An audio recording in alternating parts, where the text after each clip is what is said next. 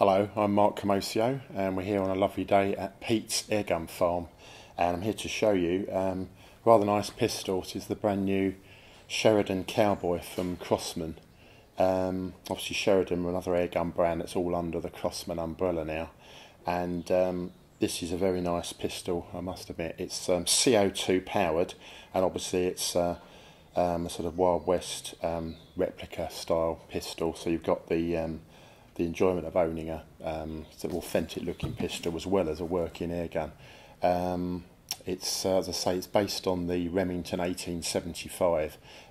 Some of them, when I looked into this, some of them are badged up with that, and others are. This is actually stamped with Sheridan Cowboy on the actual casting, but it's all very nicely made, and it's got an authentic feel to it. It's got a lovely amount of the machining is of a sufficiently high standard to feel quite high quality. It makes all the right noises, and we'll get to all that, but it does feel quite authentic. All I would say is the sort of one of the few negatives is that they've sort of missed a trick as far as they could have been a bit more detailed on the grip. I must admit, I'm not sure about the original, whether that came as plain like that, but it just feels like it could do with a bit more detail. But the handling and the feel of it is very, very nice. I'll just quickly show you the CO2 side of it. So it's powered by a 12 gram CO2 capsule, and to get to that you've got to split off the grip. There's a little indent on the bottom. You take that out, and inside the grip, I had that out already, you've got a small Allen key, and that just inserts into the base of the grip, and then you just undo that until it's the capsule is actually free.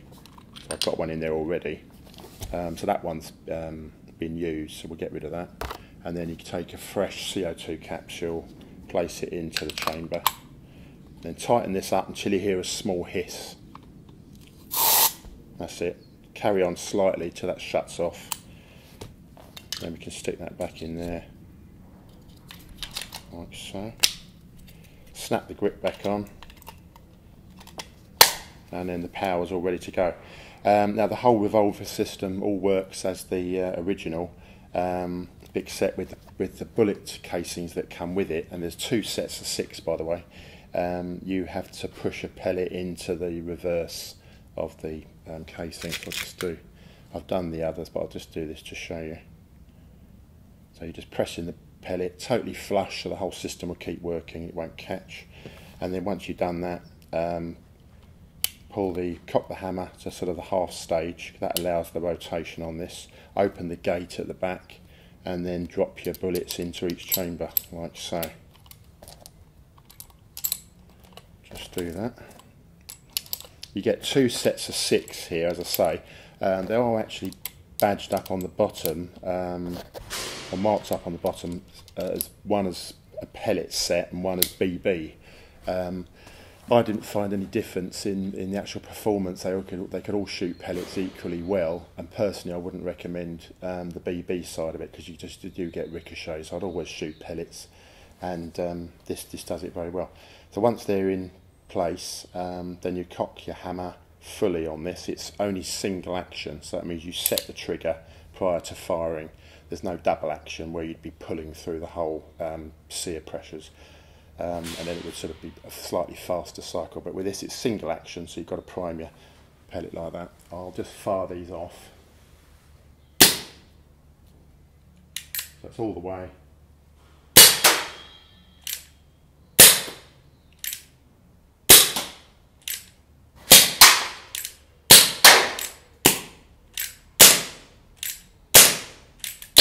There we go.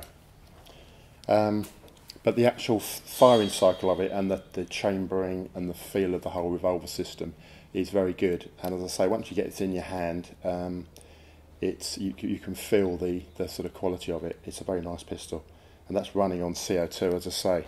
You'll get 80 shots on a 12 gram cartridge. It's only in 177 caliber, and it's £169 at the moment. As far as power, it's around about the 2.5 foot-pounds, but we're not talking power with this sort of pistol. It's the fun shooting aspects of it. Having said that, I mean, I've had sub-inch groups at 10 yards with it, so the performance is good enough as well. So all in all, it's a very enjoyable CO2 pistol to use. So that's the Sheridan Cowboy from Crosman.